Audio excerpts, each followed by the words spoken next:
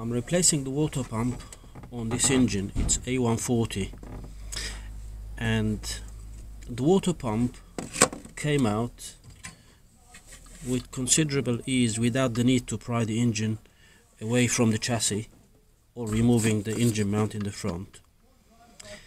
Obviously I had to take this pipe off and the chain tensioner.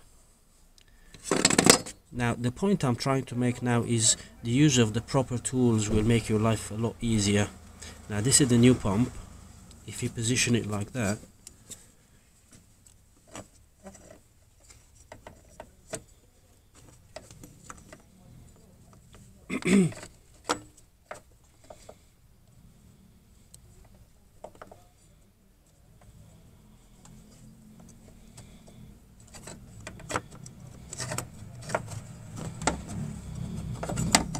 and it goes in very easy.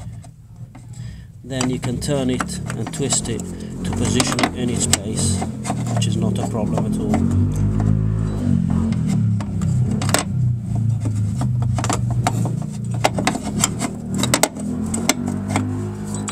There you go, and this is where it goes.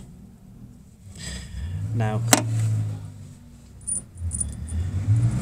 fitting these 5 bolts, it might be a challenge, especially that they have a star head. Now, you don't have to use the special tool that looks like the head. Instead, you can use a normal 8mm either socket or a spanner. They're not that tight anyway. Now, I'll show you my favorite tool. This is it. This is my favorite tool. Flexible head ratchet spanner. You can use it like this, or you can use it like this.